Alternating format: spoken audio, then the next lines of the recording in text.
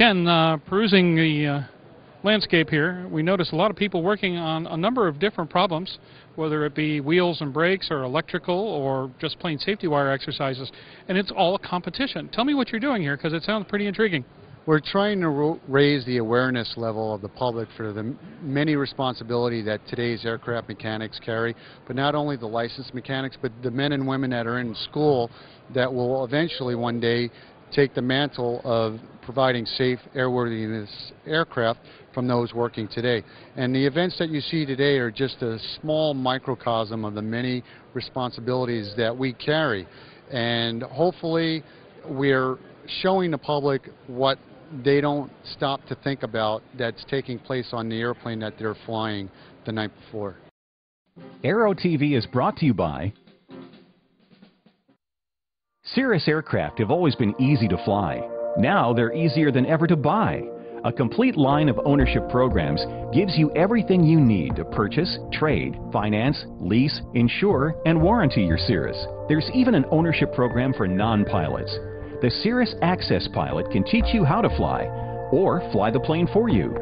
Find out more at www.cirrusdesign.com. Cirrus, for the love of flying. There are a few more critical functions in all of aviation, and the folks that are keeping aircraft airworthy. This kind of competition looks kind of interesting, but obviously there's a modus operandi here. How are you judging it, and what do you get out of this type of evaluation? Well, the competition is structured to where each event is based on 20 minutes to complete. You're judged on total time used plus any penalties that the judges give you for any discrepancies you may have. You take the 11 events and the times that are used, you combine them, and the teams with the lowest combined scores will be awarded first, second, and third place. And it's promoting not only commercial or general aviation, but it's the entire craft, military, civil, private, corporate. There's no difference between a mechanic working on a single-seat aircraft compared to Boeing 787. I'm trying to show the public that mechanics are responsible for all airplanes, whether or not it is piston or commercial.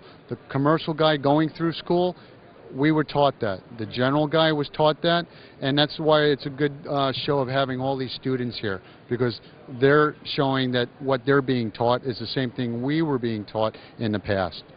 Well, give me a rundown of the skills that are being examined here. We're looking here at a microcosm of just some of the responsibilities, which are, like you mentioned, the piston engine, the magneto timing. We have the APU inspection, but we also have electrical and avionics troubleshooting, because as the technology advances as rapidly as it is, that is something that students and the current licensed mechanics are remaining lockstep in, learning and passing on the knowledge of how to troubleshoot these advanced systems. As those advances are put into the field, we want to show that to the public, showing them that the mechanics are indeed not staying in the past, but we're looking to the future of what our responsibilities are going to be, making sure we meet those responsibilities to make sure the aircraft remains safe. Aero-TV is brought to you by Today, there is an affordable, high-performance, easy-to-own and easy-to-operate very light jet designed with you in mind. Far less expensive than any other twin-engine jet to buy, it is also the least expensive to own and operate. It is the Eclipse 500, the jet that's easy to buy, easy to fly, and fun to own. The jet for you. It's going to Las Vegas next year, March, and next year, again, like I said, we're evolving. We'll have different categories. We'll have the military involved, we'll have general aviation, we'll have corporate, we'll have the schools in their own category, and we'll have the commercial guys as well. So we're looking to have about 4 different categories, and each category will have the specific task specified for that group. Who's competing now, though? This year we had 9 groups. We had American Airlines, American Eagle, Continental Airlines. We had 4 schools from the Aviation Institute of Maintenance. We had a school from Redstone, and we had a team of mechanics from the AMTSociety chapter out of Tulsa, Oklahoma. The team captain is a mechanic for American Airlines, and on his own he went to the surrounding corporations in his area, sponsor a team, and he got a team of students to fly out here to Dallas to help represent the future of our craft. The AMTSociety is an organization that was created to be the voice of every aircraft mechanic out in the field, not only on the commercial side, but like I said, the general, commercial, civil, military.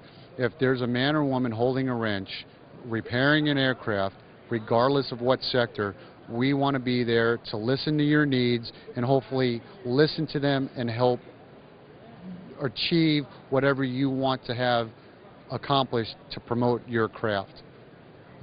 And finally, based on what you see here, how is the state of the industry? I think the state of the industry has a bright future. It's cyclic, as we all know, but I believe we've reached the bottom of that down cycle, and it's on the upswing. And by staying professional, like all mechanics have throughout time, from Charles Taylor to today, I see a bright future, especially with the students coming through. They have that sparkle of romance in their eye, which needs to be returned to our profession. Outstanding. Thank you, Ken. Okay. Thank you very much, Jim.